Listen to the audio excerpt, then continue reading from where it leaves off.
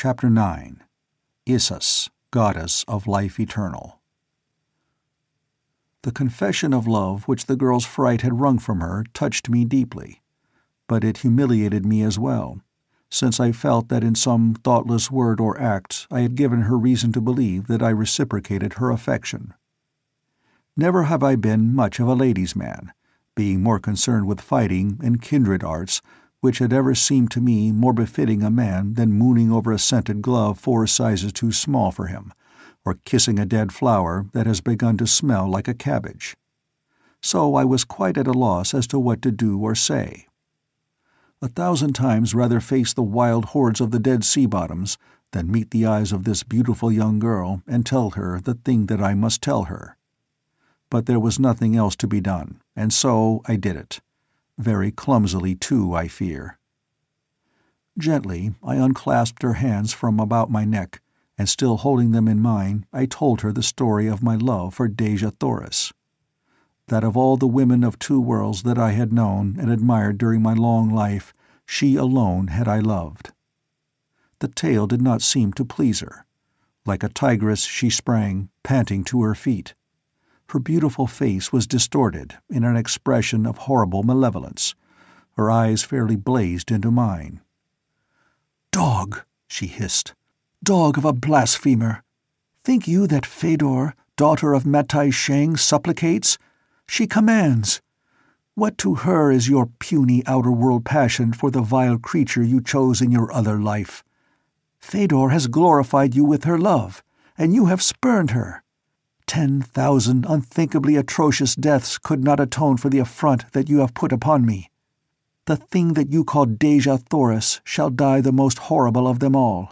You have sealed the warrant for her doom. And you shall be the meanest slave in the service of the goddess you have attempted to humiliate. Tortures and ignominy shall be heaped upon you until you grovel at my feet, asking the boon of death. In my gracious generosity, I shall at length grant your prayer, and from the high balcony of the golden cliffs I shall watch the great white apes tear you asunder." She had it all fixed up, the whole lovely program from start to finish. It amazed me to think that one so divinely beautiful could at the same time be so fiendishly vindictive. It occurred to me, however, that she had overlooked one little factor in her revenge, and so, without any intent to add to her discomfiture, but rather to permit her to rearrange her plans along more practical lines, I pointed to the nearest porthole. Evidently, she had entirely forgotten her surroundings and her present circumstances, for a single glance at the dark, swirling waters without sent her crumpled upon a low bench, where with her face buried in her arms she sobbed more like a very unhappy little girl than a proud and all-powerful goddess.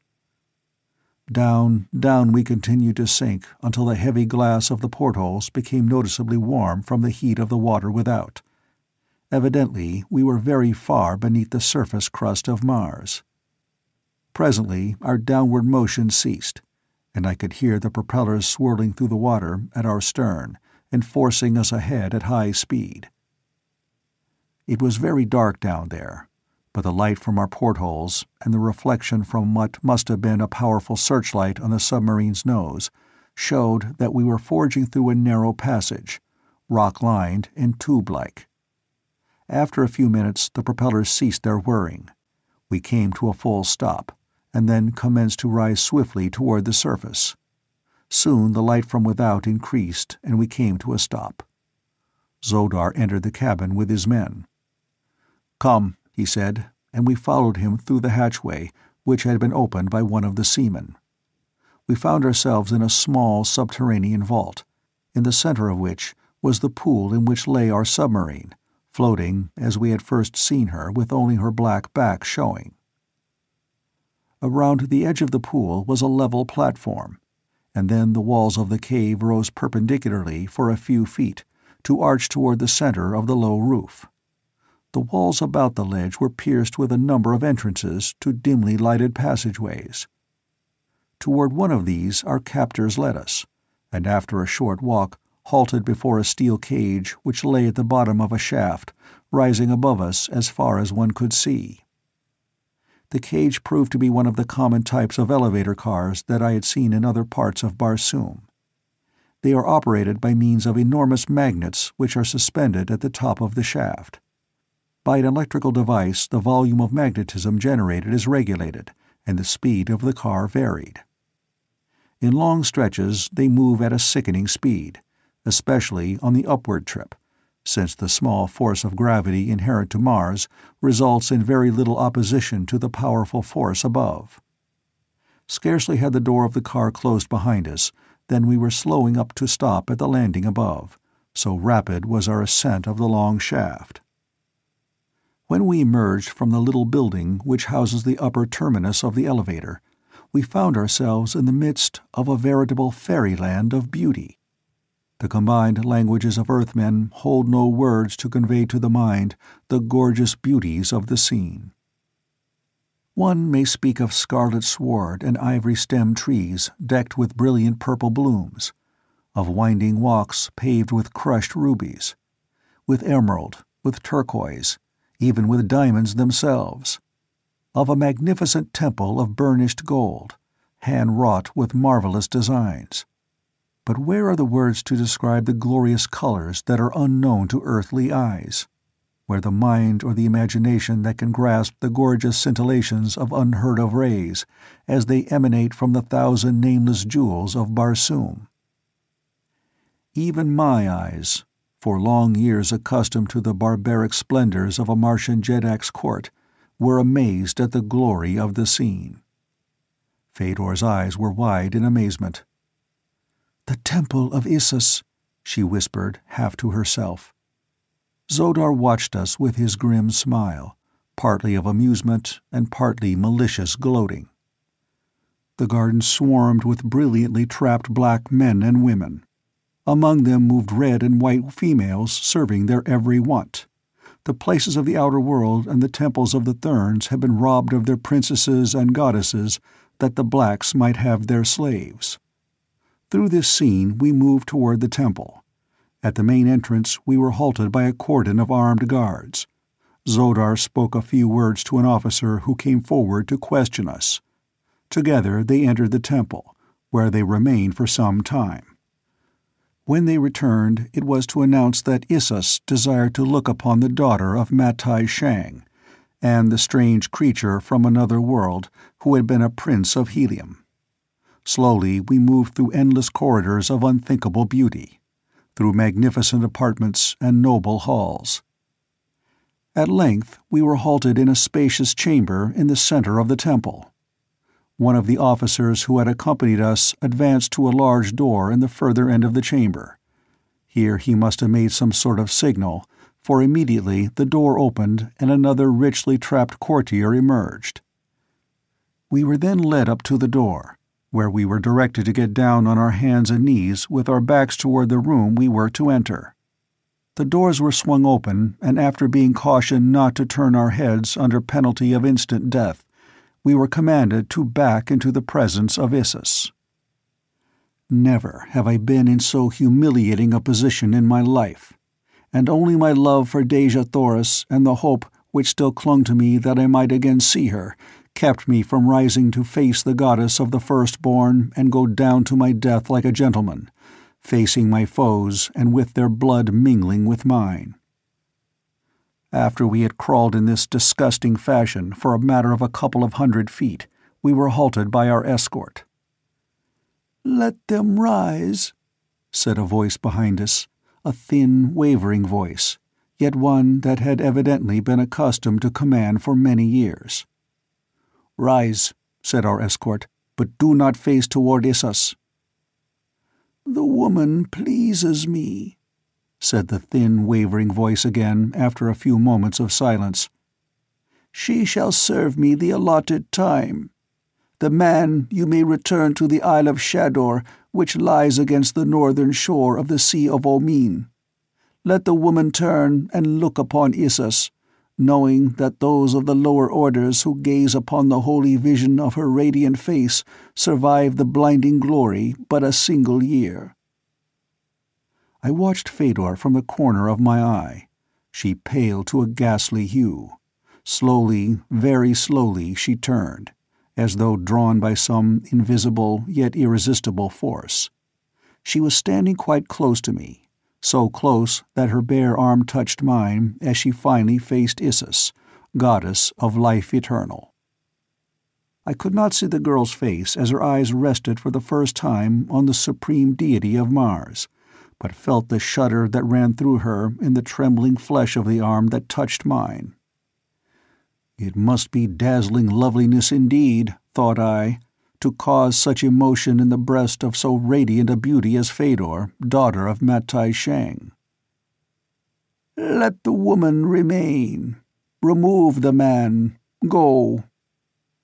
Thus spoke Issus, and the heavy hand of the officer fell upon my shoulder. In accordance with his instructions, I dropped to my hands and knees once more and crawled from the presence.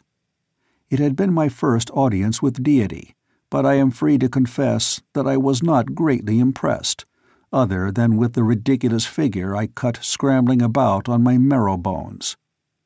Once without the chamber, the doors closed behind us, and I was bid to rise. Zodor joined me, and together we slowly retraced our steps toward the gardens. "You spared my life when you easily might have taken it," he said after we had proceeded some little way in silence, "and I would aid you if I might. I can help to make your life here more bearable, but your fate is inevitable. You may never hope to return to the outer world." "What will be my fate?" I asked. "That will depend largely upon Issus. So long as she does not send for you and reveal her face to you, you may live on for years in as mild a form of bondage as I can arrange for you." "Why should she send for me?" I asked. "The men of the lower orders she often uses for various purposes of amusement. Such a fighter as you, for example, would render fine sport in the monthly rites of the temple. There are men pitted against men and against beasts for the edification of Issus and the replenishment of her larder." "She eats human flesh?" I asked. Not in horror, however, for since my recently acquired knowledge of the holy Therns, I was prepared for anything in this still less accessible heaven, where all was evidently dictated by a single omnipotence, where ages of narrow fanaticism and self-worship had eradicated all the broader humanitarian instincts that the race might once have possessed. They were a people drunk with power and success, looking upon the other inhabitants of Mars as we look upon the beasts of the field and the forest. Why, then, should they not eat of the flesh of the lower orders, whose lives and characters they no more understood than do we the inmost thoughts and sensibilities of the cattle we slaughter for our earthly tables? "She eats only the flesh of the best bred of the holy Therns and the red Barsoomians. The flesh of the others goes to our boards. The animals are eaten by the slaves. She also eats other dainties." I did not understand then that there lay any special significance in his reference to other dainties. I thought that the limit of ghoulishness already had been reached in the recitation of the Issus menu. I still had much to learn as to the depths of cruelty and bestiality to which omnipotence may drag its possessor. We had about reached the last of the many chambers and corridors which led to the gardens when an officer overtook us. "Issus would look again upon this man," he said. "The girl has told her that he is of wondrous beauty and of such prowess that alone he slew 7 of the firstborn, and with his bare hands took Zodar captive, binding him with his own harness." Zodar looked uncomfortable. Evidently he did not relish the thought that Issus had learned of his inglorious defeat. Without a word he turned, and we followed the officer once again to the closed doors before the audience chamber of Issus, goddess of life eternal. Here the ceremony of entrance was repeated. Again Issus bid me rise. For several minutes all was silent as the tomb. The eyes of deity were appraising me. Presently the thin wavering voice broke the stillness, repeating in a sing-song drone the words which for countless ages had sealed the doom of numberless victims. "Let the man turn and look upon Isis, knowing that those of the lower orders who gaze upon the holy vision of her radiant face survive the blinding glory but a single year." I turned as I had been bid, expecting such a treat as only the revealment of divine glory to mortal eyes might produce. What I saw was a solid phalanx of armed men between myself and a dais, supporting a great bench of carved sorapus wood. On this bench, or throne, squatted a female black. She was evidently very old. Not a hair remained upon her wrinkled skull. With the exception of 2 yellow fangs, she was entirely toothless. On either side of her thin, hawk-like nose, her eyes burned from the depths of horribly sunken sockets. The skin of her face was seamed and creased with 1,000,000 deep-cut furrows. Her body was as wrinkled as her face, and as repulsive. Emaciated arms and legs attached to a torso, which seemed to be mostly distorted abdomen, completed the holy vision of her radiant beauty. Surrounding her were a number of female slaves, among them Fedor, white and trembling.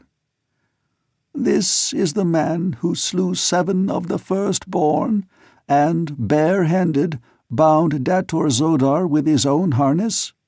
asked Issus. "Most glorious vision of divine loveliness it is," replied the officer who stood at my side. "Produce Dator Zodar," she commanded. Zodar was brought from the adjoining room. Issus glared at him, a baleful light in her hideous eyes. "And such as you are a Dator of the firstborn?" she squealed. "For the disgrace you have brought upon the immortal race, you shall be degraded to a rank below the lowest. No longer be you a Dator, but for evermore a slave of slaves, to fetch and carry for the lower orders that serve in the gardens of Issus. Remove his harness. Cowards and slaves wear no trappings." Zodar stood stiffly erect. Not a muscle twitched, nor a tremor shook his giant frame as a soldier of the guard roughly stripped his gorgeous trappings from him. "Begone!" screamed the infuriated little old woman. "Begone! But instead of the light of the gardens of Issus, let you serve as a slave of this slave, who conquered you in the prison on the Isle of Shador in the Sea of Omin. Take him away out of the sight of my divine eyes." Slowly, and with high-held head, the proud Zodar turned and stalked from the chamber. Issus rose and turned to leave the room by another exit. Turning to me, she said, "You shall be returned to Shador for the present. Later, Issus will see the manner of your fighting. Go." Then she disappeared, followed by her retinue. Only Fedor lagged behind, and as I started to follow my guard toward the gardens, the girl came running after me. "Oh, do not leave me in this terrible place," she begged. "Forgive the things I said to you, my prince. I did not mean them. Only take me away with you. Let me share your imprisonment on Shador." Her words were an almost incoherent volley of thoughts, so rapidly she spoke. "You did not understand the honor that I did you. Among the Therns there is no marriage or giving in marriage, as among the lower orders of the outer world. We might have lived together forever in love and happiness. We have both looked upon Issus, and in a year we die. Let us live that year at least together, in what measure of joy remains for the doomed." "If it was difficult for me to understand you, Fedor," I replied, "can you not understand that possibly it is equally difficult for you to understand the motives, the customs, and the social laws that guide me? I do not wish to hurt you, nor seem to undervalue the honor which you have done me, but the thing you desire may not be. Regardless of the foolish belief of the peoples of the outer world, or of Holy Thern or Ebon Firstborn, I am not dead. While I live, my heart beats for but one woman, the incomparable Dejah Thoris, Princess of Helium. When death overtakes me, my heart shall have ceased to beat. But what comes after that, I know not. And in that, I am as wise as Matai Shang, master of life and death upon Barsoom, or Issus, goddess of life eternal." Fedor stood looking at me intently for a moment. No anger showed in her eyes this time, only a pathetic expression of hopeless sorrow. "I do not understand," she said, and turning, walked slowly in the direction of the door through which Issus and her retinue had passed. A moment later, she had passed from my sight. End of Chapter 9.